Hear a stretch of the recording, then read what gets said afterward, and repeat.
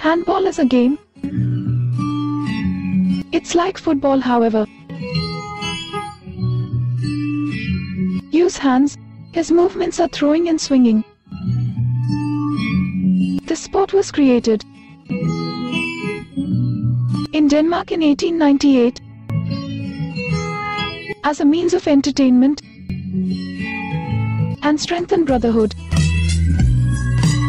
around the nearest area. Because the internet doesn't exist yet,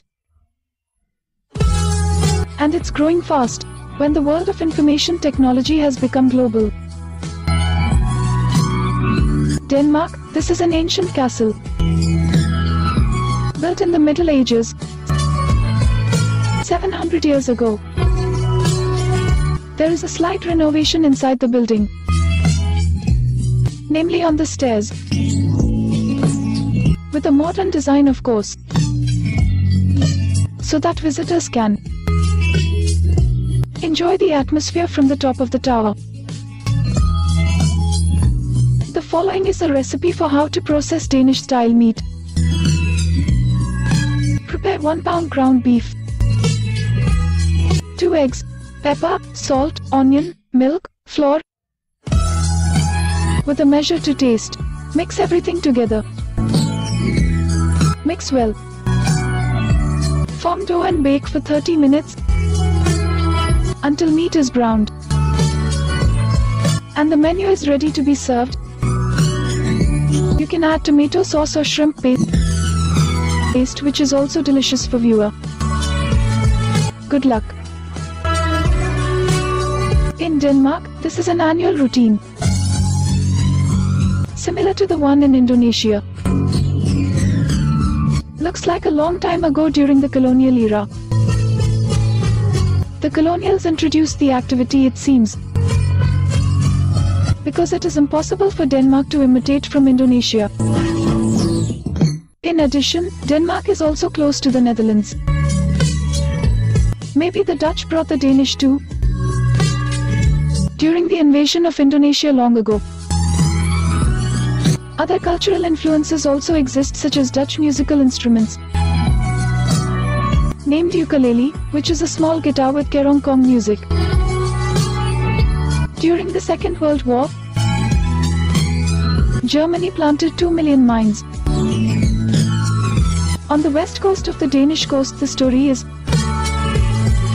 when the Denmarks took the hostage dozens of German teenagers as his captives. They are trained to defuse mines, as many as 45,000 on one beach. The teenager risked his life, hoping to be released. If it manages to clear all the mines, they are being watched by Danish sergeants. German teenagers are forced to defuse 6 mines every day. Some of them even had to die because they accidentally stepped on or damaged mine components, which then made them explode. Sergeant Rasmussen, who was initially rude, began to feel sorry for the teenagers who were not supposed to suffer and become victims of war. In the location they live in, there is also a small family consisting of a mother and a little girl who are still innocent and kind. In the end, after all the mines on the west coast had been cleared, the German teenagers were then released by the sergeant. Has just sabotaged by Yahya. Pass to opposing players. Yeh maneuver. Immediately kicked, but was pushed aside by the goalkeeper. The ball bounced, just taken by arbiter, and goals. Viewer, score 1-0 for the Arab teams in this second round.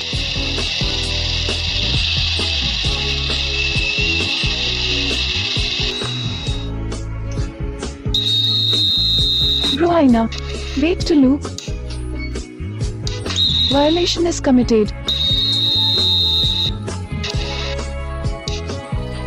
Has. Wait again to Luke. Just sabotaged by Osama. and the match ended. Viewer, the score 1-0 was won by the Arab team.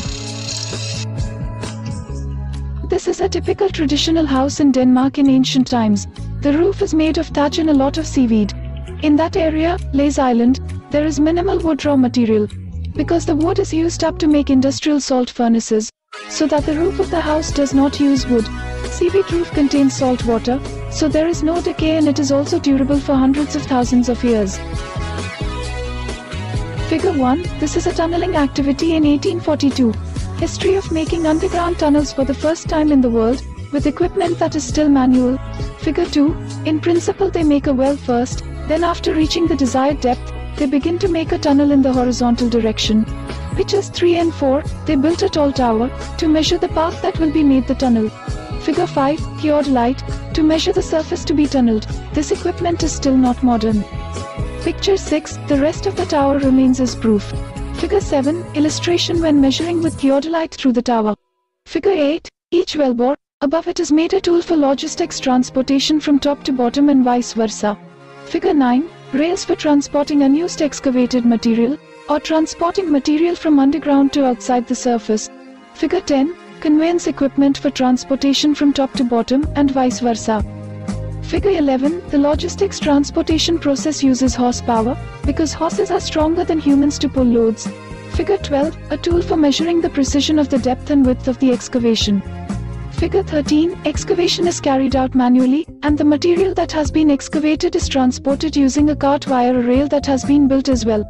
Picture 14, mine workers doing the casting, still using wood and bricks at that time. Figure 15, the excavation process is like that. After being excavated, the material is transported outside, then the results of the excavation are given wooden boards to support and bricks for casting in the walls of the hole. Picture 16, evidence of an ancient subway tunnel. Figure 17, laying bricks when the excavation is complete. Picture 18, mine worker illustration. Figure 19, in 1870, along with technological advances, the air compressor machine was created. Figure 20, an overview of the tunnel portal which is still being made. Figure 21, the dome building, as ventilation, and can also send logistics from above, is built at every specified distance. Pictures 22, 23 and 24, traces of ancient tunnel remains, which still use bricks. Figure 25 shows the finished tunnel, and some finishing will be done. Wow! A very good presentation. Thank you, sister. And we also thank you for the arrival of the President of Ukraine in our podcast program this time.